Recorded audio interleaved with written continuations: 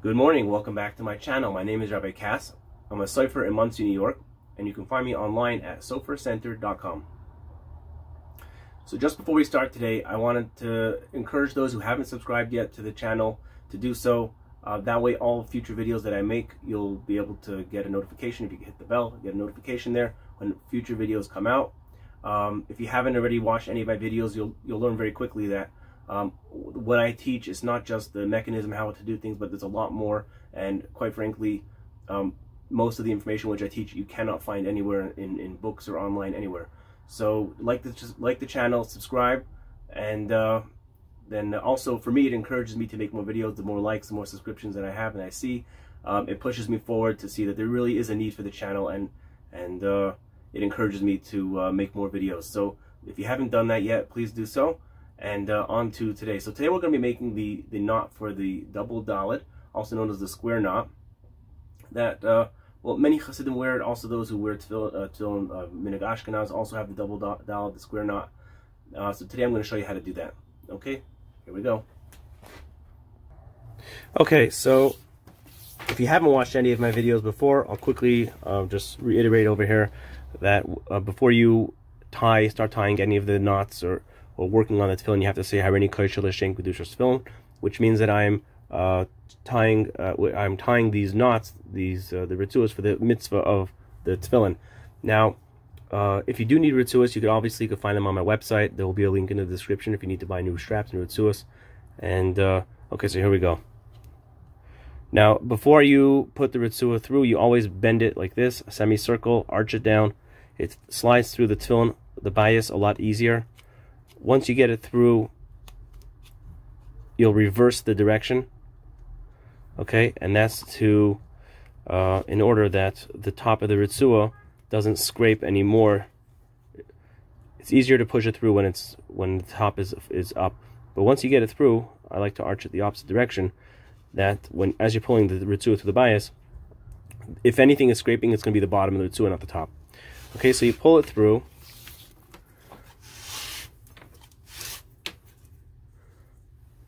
I'm going to change the position of the camera now just so you could see just real quick what I want to show you.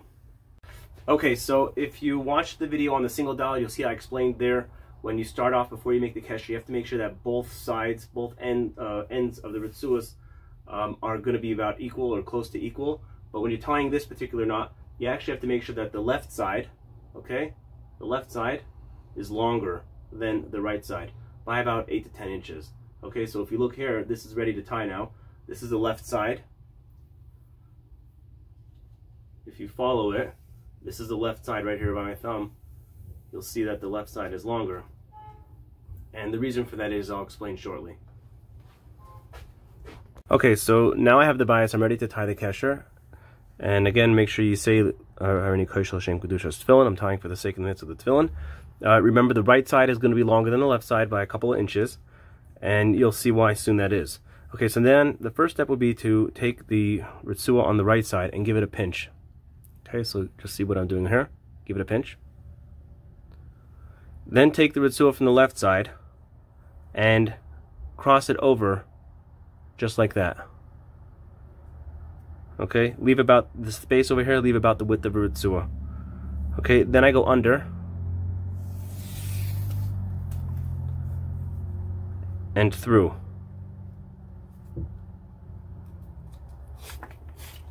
Whoops. Just like that. Once.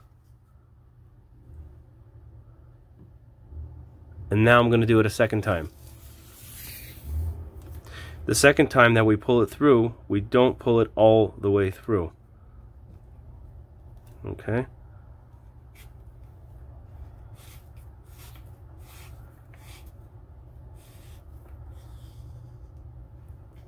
Just like that.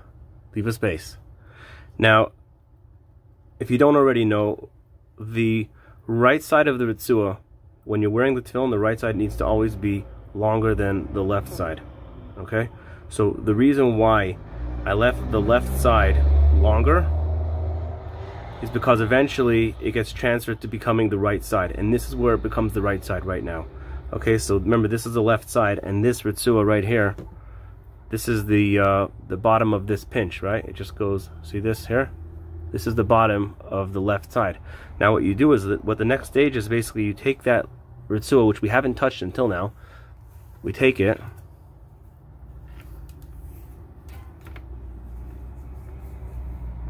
I put it over here, over this Ritsuah on the right, and through the, whoopsie, I'm trying to look through the video, and through the Ritsuah, just like that.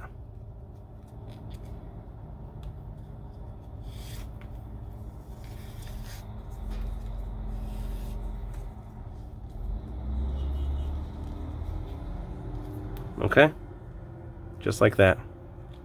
And then of course you tighten up the knot. And if you need to make any adjustments, if you already mastered how to actually make the knot, you definitely don't have to watch the video that I made previously on adjusting the Kesher, because if you make it, you understand exactly how it works. But if you need to adjust it, you just follow this one and this one. You'll just feed it through to make the necessary adjustments. And here you have the square knot. That's what the front looks like. That's what the back should look like. And as I told you in the beginning of the video, now the right side is longer than the left side. Okay?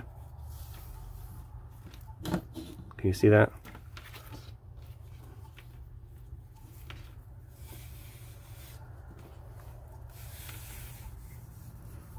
That's the way it's supposed to be. Okay, so that's it basically. Hope I didn't forget anything. I think that's it. Actually, one last thing. Of course, you'll make sure that the bias and the Kesher are centered. You do that by pulling like this, the knot, and both sides of the Ritsuah here and here should be equally taut, and the center line here in between the Dalet should go up to basically center with the line on the Tefillin. Shel Rosh has the lines here for the different compartments. They should line up exactly, and that's how you know if your Tefillin are going to sit properly on your head. This has to be in the right spot in the back, and this has to be the right spot on the top of your head.